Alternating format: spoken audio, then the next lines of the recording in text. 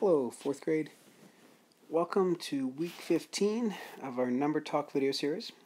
This week we will be focusing on number line and specifically where fractions fall on a number line in relationship to a beginning and ending number. So if we look at this first one, I like to think of it as a unit bar because I think it helps me break it down fractionally better, and this is my personal preference. So if I say, well, I'm going to break that in half, we know half is 1.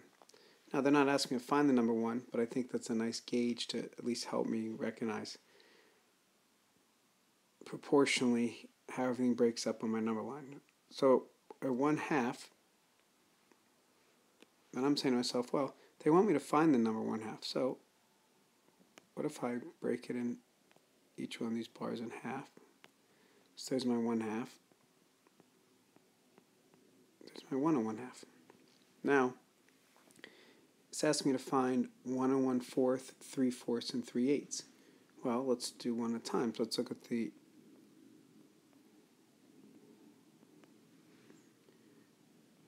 three-fourths, right, would fall here. 1 and 1/4 would fall here. Now we're still not done because we still have something with the 8s. So if we look at the 8s,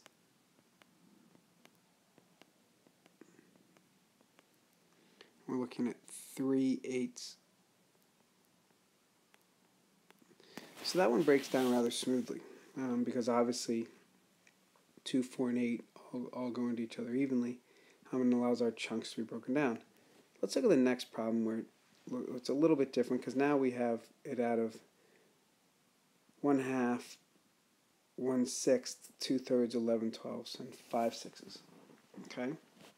So I'm going to actually start, and instead of breaking it down slowly, I'm actually going to go ahead and break up this whole number into 12 parts because we're going from 0 to 1. So I'm going to automatically break it into 12 parts.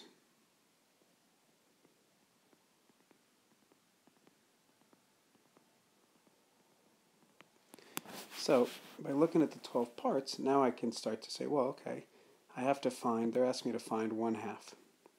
So 1/2 is the same as, okay, sorry about that. 1/2 is the same as 6/12.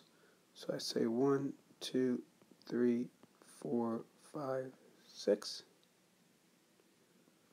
And so roughly that's where my 1/2 falls.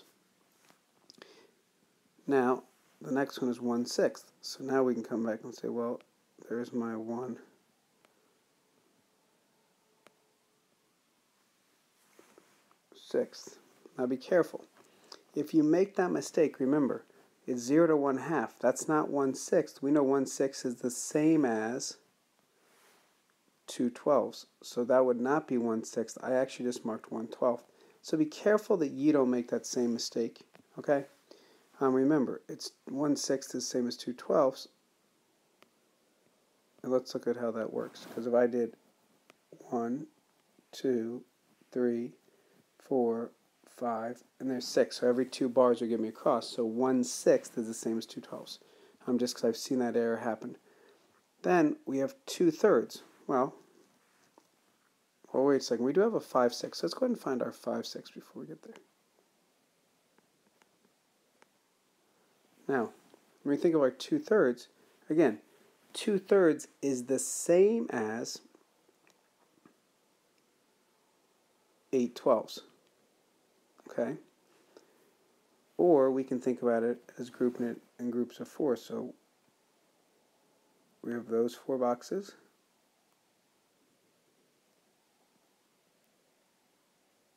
We have those 4 boxes, and we have the last 4. So when we think about where that falls, 2/3 falls right there. Or it falls at, like we said, 8/12. Okay?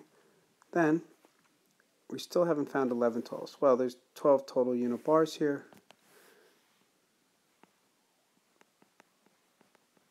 So there's 11/12. So I'm hoping this gave you a little guidance in terms of, one of the ways you could look at the number line to help you understand where the fractions fall.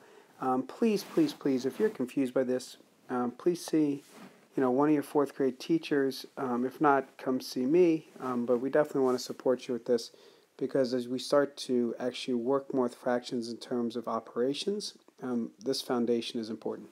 Thanks.